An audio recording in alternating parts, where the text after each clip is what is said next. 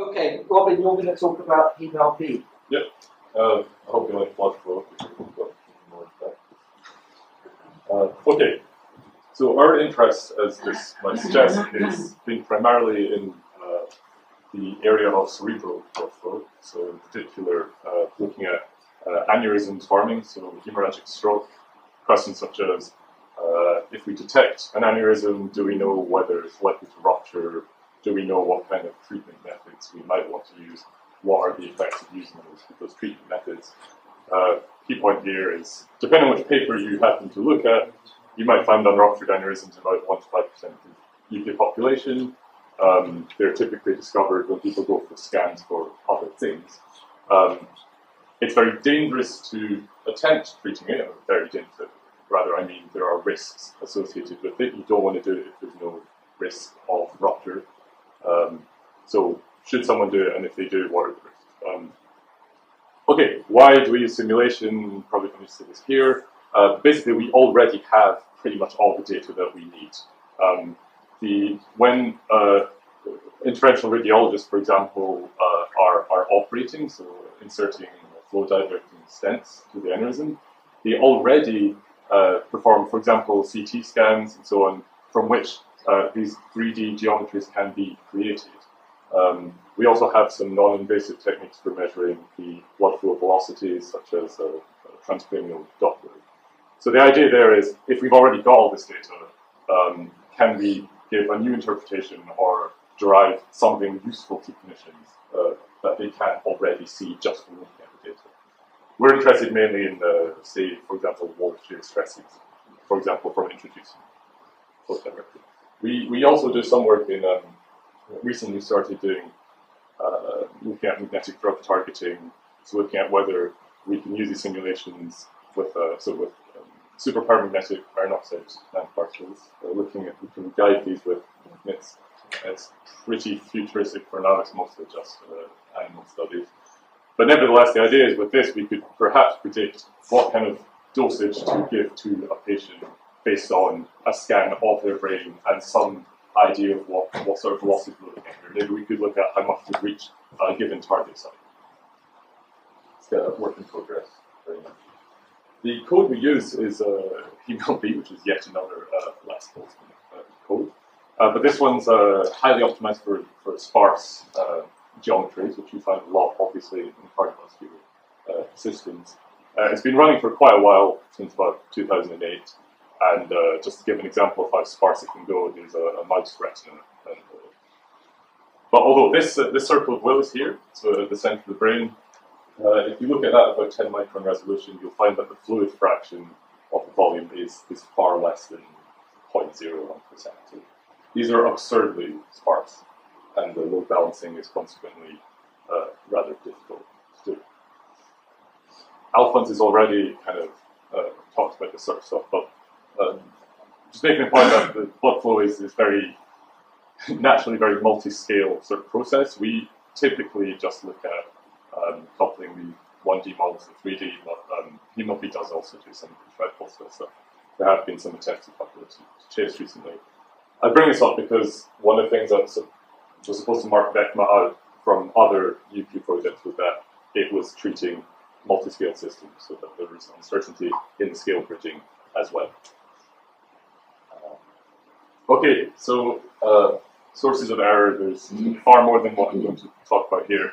But one of the main ones that we're planning to start looking at with VECMA is relatively simple, which is just the segmentation of medical images to produce these 3D geometries in which we do the simulation, is naturally subject to a certain level of subjectivity from whichever clinician you get to do this. There are semi-automated ways of doing this, but what you get out typically has, sometimes you have artifacts, or you can't tell if they're artifacts. Depending on which contour level you choose, you may resolve different vessels, and if a vessel is resolved or not resolved, even a small one can in fact give quite large deviations. So it's not clear what the predictive power of this model is if it's thrown off by small blood vessels on the side. So we need to look into that. Are you aware of also a styling, like numbers on this, like But that was back in the time that these images were still much coarser. Yeah. And he claimed like, well, you know, we can get the lumen by 10% right and blah, blah, blah. But we haven't really seen, you know, a decent, let's say, estimation of true errors in quantities. Yeah, exactly. So I think, are you planning to do that? Just playing HemeLB and then playing with the quality of literally. So we have some collaborators in Qatar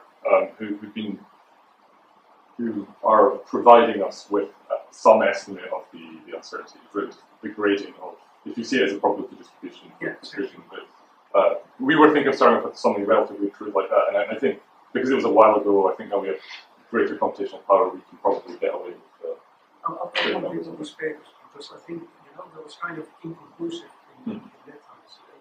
So okay, definitely. Another source of error is what I alluded to earlier. How do we get the velocity profile at the inlets? One way is non-invasively by using a transcranial Doppler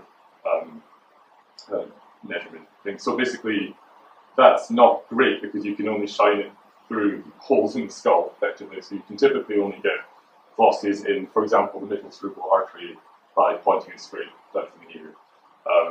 It's kind of noisy data, but it's not invasive. Probably you can also do phase contrast MRI, so I know that people have issues with that. When we can't do this, we do something which I think Alfon kind of mentioned earlier, which is you can use a 1D model of the periphery or the whole body if you have it, and use that to predict your inflow conditions. But obviously there's a source of error in this here as well. And then there's what I'm calling scale bridging, which is if you've got the 1D profile, the peak velocity at an inlet, you then have to generate a 2-dimension profile at the inlet, and depending on the concavity or regularity, this can have an effect. You're also not capturing, for example, bends that are upstream. You might not even know if they're there, so you kind of struggle as well. So these are sort of, off the top of my head, really 3 different sources of error. There are others, such as the boundary condition at the outlet, for example, which is actually quite a big source of contention, it turns out. So here's a paper that we worked on. Sorry, maybe what I realized in discussions a week ago is that a big source of error in this 1D modeling is the actual hematocrit in the vessel itself. Right. Because this is extremely, as you go to smaller and smaller vessels, the hematocrit is changing widely. And of course, the quality of that and the diffusion is directly related to viscosity, which is linked to hematocrit. And then you have these famous parameters in these 1D models that all assume fixed hematocrit. This is nonsense. So that would be kind of interesting to dive into that as well. Look at that, especially with the cellular resolving the individual cells.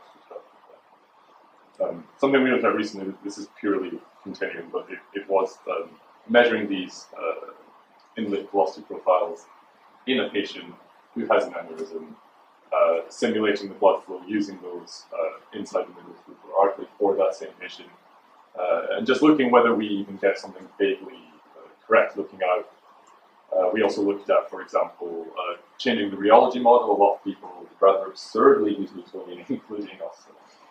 But we tried it with, for example, shear thinning rheology models instead, and found that basically when it's in the laminar regime, typically it doesn't really matter that much. But if you go into, say, mixing regime, which you do get, say, Reynolds number 400 or 500, which you can get, for example, in middle cerebral artery with flow speeds of about 1.5 meters a second in a sick patient. So it can have an effect in some cases. So this is sort of our first attempt to kind of bring in this, looking at how sensitive the model is to different things, looking at resolution and so on. But we'd like to do it more systematically now, and VECMA is a good place to do that. We've also, so this is a relatively common technique, but we've also started with the same collaborators looking at 3D printed silicon phantoms, so you can do also in vitro validation. So obviously from this you can get quite a lot more information if you believe that this is a good model of human cardiovascular system. Here's a much more horrendous looking one. That's actually the circle of Willis. It just looks insane. And in that, people use fluids that mimic quads. Again, does it actually work? So But anyway, so this is another source of validation data that we can use. A final thing about VECMA is that it also was supposed to tackle the idea of not just running on the current petascale systems, but looking at models which are very large and whether we have any differences when we go up to what we're calling the exascale, but which may fall short of that and instead be replicas that run on an exascale machine. We've been doing quite a bit of work on scaling up our models. So this is just a circle of Willis at something like 7 micron resolution. On blue waters, we've been getting relatively good scaling up to about 256,000 cores, but we're looking at trying to get efficient ways of doing that and looking at fixing the load balancing, which is the real killer when you go to those levels. You don't simply want to just increase the system size, which you can do. Obviously, it's easy to get good scaling if you just increase system size, but the idea is to have it at sufficiently low fluid size that this will still complete in, say, 10 hours or 24 hours, rather than just, hammering 10 billion fluid size onto each core and then going with scaling. The reason we want to do this is, again, as Alphonse actually mentioned earlier, we're looking at the full human arterial tree. We'd quite like to get some simulations in here in order to, for example, validate whether these 1D models are working. They are working, but in which cases do they work? Maybe we can do something on the matrix as well, perhaps. This just gives you an idea of how absolutely massive this is. Here, the sort of typical simulations we do, here's one that's a bit larger, 7 centimeters. That's this tiny bit here. Human body's huge. I'm not going to go through all these numbers, but the point is basically, even creating this system is a massive pain in the ass. And it creates huge files, takes ages to do every step. And the simulation itself is naturally also quite intensive. So I think it goes without saying that, crude quasi-Monte Carlo approach to uncertainty quantification in such a system is insane and unlikely to work out for you. So maybe we look at some slightly more viable ways. I guess this should be used more for validating the 1D or 0D. Would you actually want to run in Q on a use thing like this as well? There's all kinds of possibilities, but one of the first ones is what you're saying, to help it look at the validity of 1D. But will you have compliance of vessels in the full load 3D as well? Yeah. I mean, that's in No, the 1D, obviously. So yeah, so one of the things I try to understand how to. we could attempt to add to it, but it's we're likely to use the same boundary conditions at the end. So Yeah, it's sort of like this one. About the Hamilton grid, so Yeah. this only starts to play a role when you go down to say 100 micrometer vessels. That's really the smaller ones. The bigger ones you can safely assume it's all, pretty much the same everywhere. Yeah. But when you go down to the level of the materials and smaller, and I think you have some of them in this one. Yeah. Then it starts to play a role, and the simplest way forward is to make the viscosity depend on the diameter of the vessel. And we have these famous Priest curves. I can give you the equations, and you can then link that into your HemeLB. And then you don't have to worry too much about all the other stuff, because it's basically this famous Fahrenheit interest effect that you try to catch, and you can mimic that with the viscosity you make dependent on the end. Okay, no, definitely. So while we're at it, just remind you again, Alphonse, that we need our data to just help us identify where all the outputs are. I know. It's a colossal problem in its own right. Sorry doing it by hand, and then I got That's about impossible. 5 minutes, and I went, no, actually. No, This is not serious. I think you have like 8,000, not in the order of 8,000 outlets. I don't know. That's handy. Anyway, so that's essentially the. And maybe just go back to that slide for a moment, because, Mariano, we were saying that's not the end, it's only the beginning of a virtual human in which we then have an alveolar-based heart pumping the blood into Mariano Vespas and UQ around that as well. Yes, but we are planning to look at that as well. Sorry, do go on. Planning Robin, to use a lot of core hours. So essentially, the uncertainties we have in even these relatively simple continuum models with basic 1D to 3D coupling in segmentation, in root velocity, scale bridging, God knows there's a ton of other things as well. We've had some experience so far in validating against in vivo measurements and in silicon phantom. So in vitro, we'd like to continue that. I don't know how the validation element will be implemented into VECMA. We've got some ideas for it tomorrow, so we'll discuss that again. Doing a UQ for models which are very expensive is obviously going to require us to think about it a bit more. Although I think Adam kind of touched on that. That's it. Thank you. Somebody's